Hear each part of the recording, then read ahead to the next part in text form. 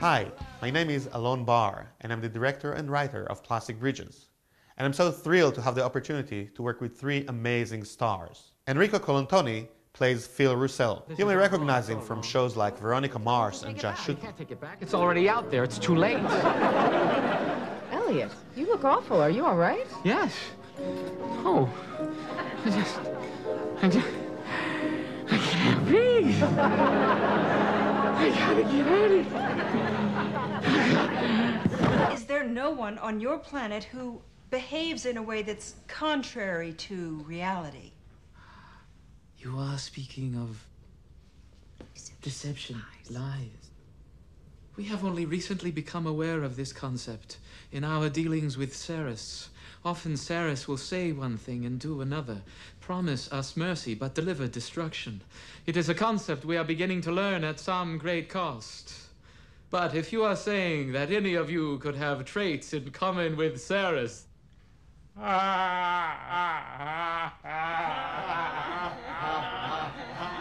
Well, Amy Pitts plays the part of Gina Russell, Phil's wife, and she was featured on TV shows like ER and Ally McBeal. Girl, this time you're all alone. Well, it's time you started living. It's time you let someone else do some giving. Love is all around, no need to waste it. You can have the time, why don't you take it? You might just make it after all. You're gonna make it. Robert Hallock plays the part of Nick Dillon and is known for his theater work with Lee Strasberg and his many television appearances. Saudi Arabia. Izzat is my friend. The feast refers to my niece's wedding. Don't sell this guy. You can. What, do you think I was born yesterday? This guy's your shill.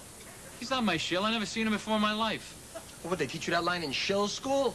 Hey, this guy's got a freaking shill!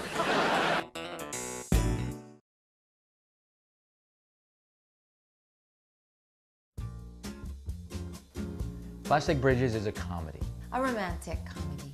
Sort of a little bit of touch of magic, if you will. It's about three old best friends, Gina, Nick, and Phil. In high school in New Jersey. In New Jersey, or New Jersey, depending on where you come from. They all went to high school in New Jersey together.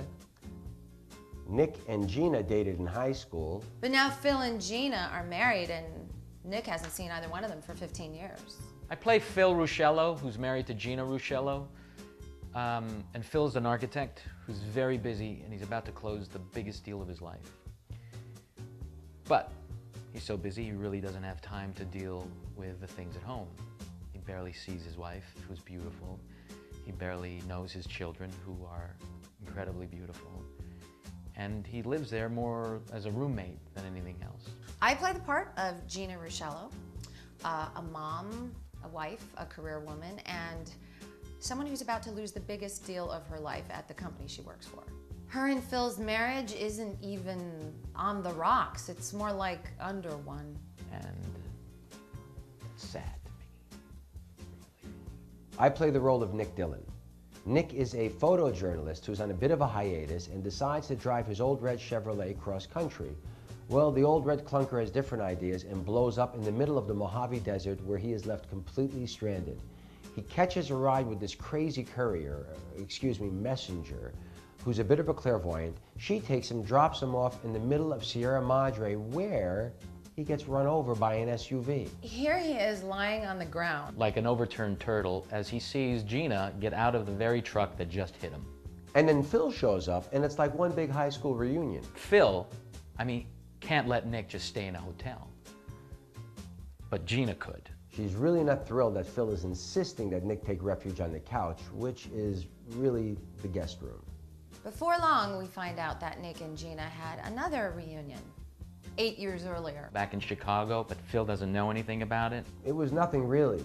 It was nothing, really. It was nothing, really. They had a few drinks, some dinner, shared a few laughs, and slept together. Ignorance is bliss, right? What Phil doesn't know.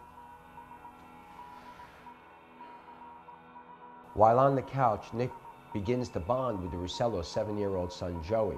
who happens to look a lot like Nick when he was 7 years old. Math isn't Nick's strongest suit, but he starts to add things up and he realizes that maybe Joey is his son. So he goes on this quest to find out if in fact Joey has his genes. And I don't mean Levi's. The pressure gets to Gina. She's starting to lose it. And Phil, well, he's building the biggest bridge of his life. And Gina finally decides to come clean and tell Phil about the little thing that happened in Chicago. All hell breaks loose now, and Phil starts to question who Joey's dad really is. Phil blames Nick, Phil blames Gina, then he begins to blame himself. When the dust settles, Nick is on the road again. And the Rochellos are still together. Because really, if it doesn't kill you, it makes you stronger. As Nick waits by the side of the road, the same courier from the beginning of the movie delivers him an envelope. It's the DNA results. He takes a peek at the letter, takes a look at the results, closes it back up, and gives it back to the courier and sends her down to the Rochellos. Phil is in the yard shredding leaves when he gets the delivery. He sees that it's from a DNA testing, and he smiles, and without even looking at it, rips it into 1,000 pieces. Okay, he rips it into 1,000,000 pieces. The end. A tearjerker. It's a happy ending. Go home and tell your friends it's a great movie ending. Go home and tell your friends it's a great movie ending. Or go home and email all your friends and tell them to go out, run out, and see Plastic Bridges at a theater near you soon.